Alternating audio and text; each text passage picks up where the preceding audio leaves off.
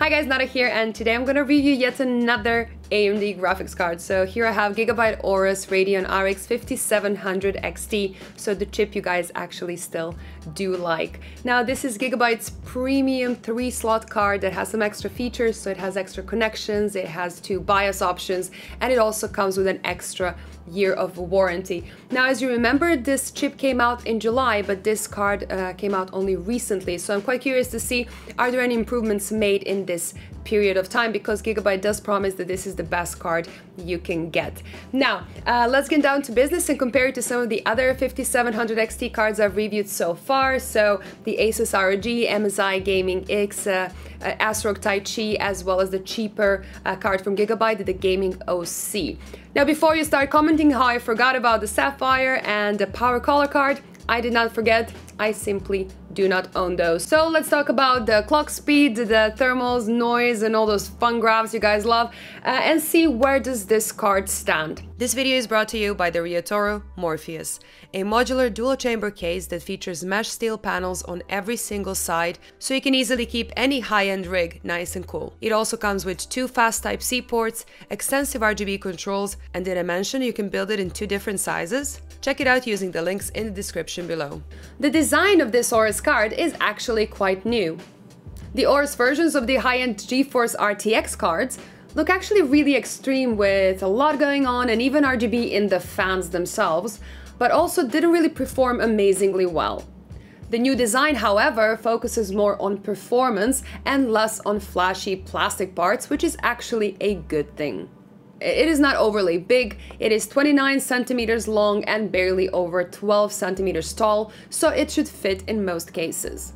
It is thick though, with a 3-slot heatsink that covers the chip, the memory, and the VRM MOSFETs. I'd say it looks like they took their tried and tested Gaming OC design and just put it on steroids.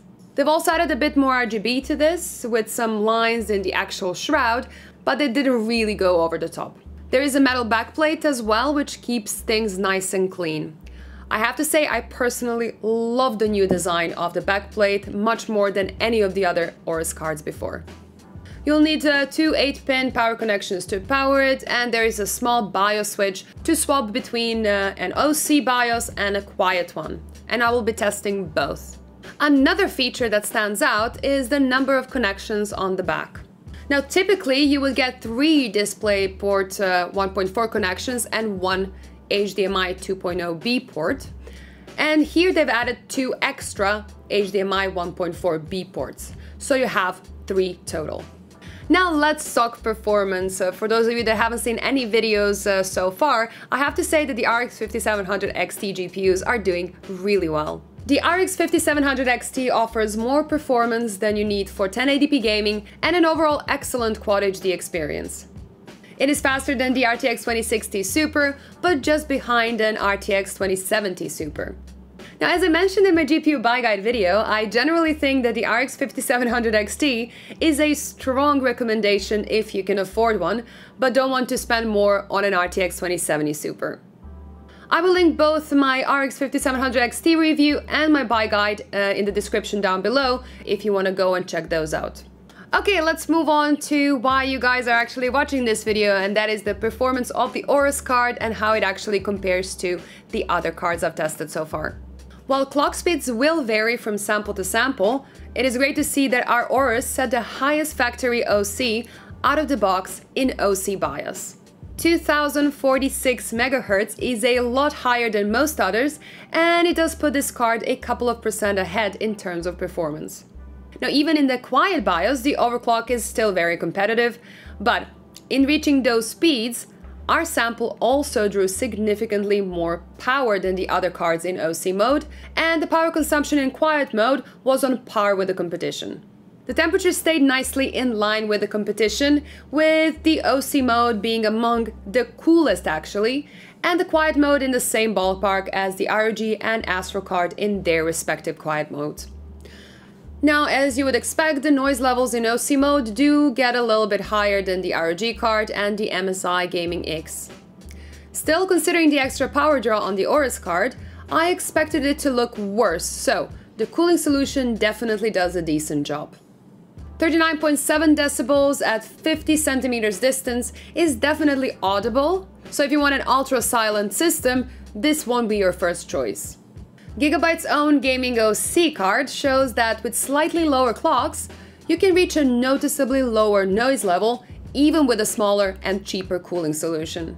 In quiet mode, when temperatures go higher, the noise levels actually drop to be one of the lowest in the graph, with the ROG card showing a bit better overall efficiency with slightly lower temps and noise. But honestly, 1 decibel difference is pretty tough to actually notice. Of course, what it ultimately comes down to is how much will it cost in your region. In the US, it'll cost around $449 US, putting it in the same league as the ROG Strix card, and about $20 to $30 more than the Gaming OC and MSI Gaming X.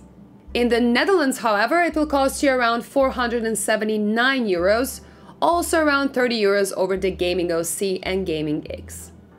Alright, to wrap it up, if you look at pure gaming performance, it is really hard to recommend any card that is more expensive than the Gigabyte Gaming OC or the MSI Gaming X cards. Now, it is great that this card has a bit higher clock speed, but you will never notice that in gaming. But this card does have some other features that are worth the extra price, and the most important one there is the warranty. So you get an extra year of warranty if you register this card online, and that is something I personally value very much, especially when you're spending so much money on a graphics card to begin with.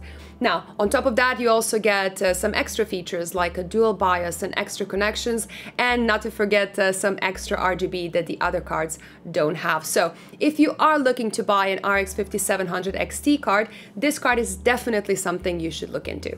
Now that's it for today. Thank you so much for watching. Let me know in the comments down below what you think about this review and about this graphics card. Don't forget to subscribe, give me a thumbs up, and see you in the next one. Bye!